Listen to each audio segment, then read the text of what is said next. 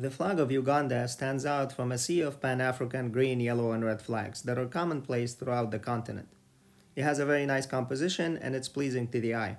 But why is the crane standing on one leg? How did they choose a crane in the first place? And what are those traditional subnational flags in Uganda? In this video, we'll answer these questions and more, so let's begin.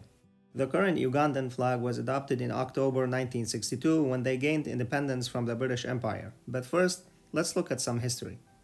Before the arrival of the British, the area was ruled by various kingdoms since the Middle Ages, some of which were later restored as traditional subnational kingdoms. And I'll make sure to go over these individual flags later in this video.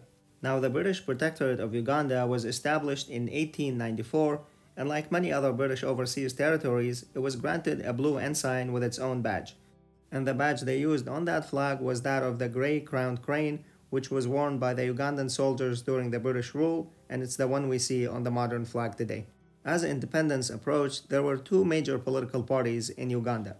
The ruling Democratic Party proposed this design for the new national Ugandan flag. It had vertical stripes of green, blue, and green, separated by narrow yellow stripes, and in the center there was a silhouette of a yellow crane. The Democratic Party lost the national elections in April 1962, and the newly elected Uganda People's Congress, which had this tricolor, rejected the former proposal, and instead proposed this current design based on their tricolor at the time. This design was sent to the British and they approved it before they granted the country their independence. Now, when it comes to the colors and how the country assigns meaning to them, we have black, yellow, and red, which represent the native ethnic groups of Africa, Africa's sunshine, and the African Brotherhood, red being the color of blood through which all Africans are connected.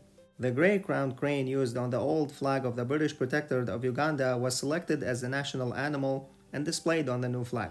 This was due to its gentle nature and because it was the military badge of the Ugandan soldiers during the British rule. The reason why the crane stands on one leg and raises the other is to symbolize the forward movement of the country, and it's also used as a supporter on the national coat of arms.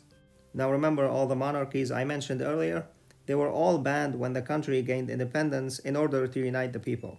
But in 1993, the following kingdoms were brought back as traditional subnational kingdoms. The Kingdom of Buganda is probably one of the most important kingdoms in the country.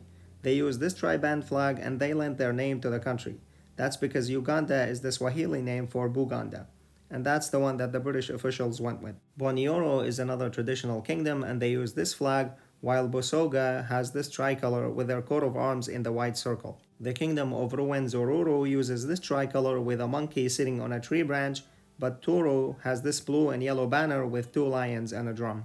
Inside the country, its institutions use different versions of this flag, such as the Presidential Standard, as well as these two from the Ugandan Defense Force and the Air Force. If you're looking for something else to watch right now, you can check out our previous flag videos, or browse the playlist for more country flags. And if you enjoyed it, like, subscribe, and leave a comment with any suggestions, corrections, or extra information you might have, and I will see you next time on Council of Knowledge.